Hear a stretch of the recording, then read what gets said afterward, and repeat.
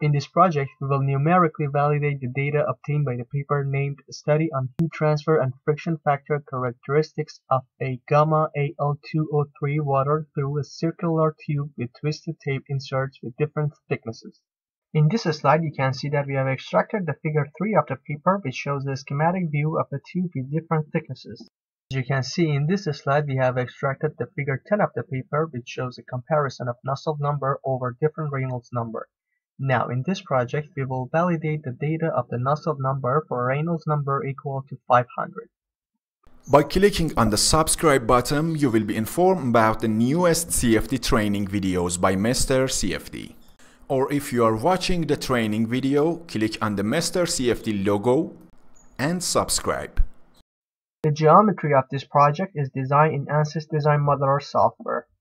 The geometry is meshed using ANSYS meshing software, and the mesh type used for this geometry is structured, and element number is equal to 2,146,882.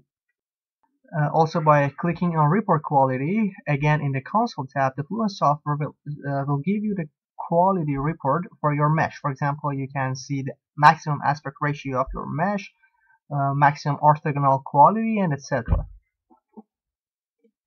There are several assumptions taken into account in this project. The first one is that the type of our solver is selected to be pressure-based, since we are dealing with incompressible flows. As for the velocity formulation, we have selected absolute formulation. And as for the time study, we have selected a steady time study, since we didn't want our results to be a function of time. Also, we have enabled gravity, and the value of gravity is equal to minus 9.81 in y direction. In order to add a new material, you just have to right-click on Fluid and then select New. And if you click on the outer wall boundary under the Thermal tab, you can see that the thermal condition of heat flux have been defined, and the heat flux value applied on this boundary is equal to 5,000, just like the paper stated. After double-clicking on the method, you will see that a new window will appear showing you the pressure-velocity coupling. Also, you can see that the spatial discretization methods are shown in this window. Also, you can change this discretization into other formats, like you can change them into first order advent and the other options available for each variable under their combo list. And for the simple pressure velocity coupling, the simple algorithm is kind of an iterative solver which uses a relationship between velocity and pressure corrections to enforce mass conservation and to obtain the pressure field.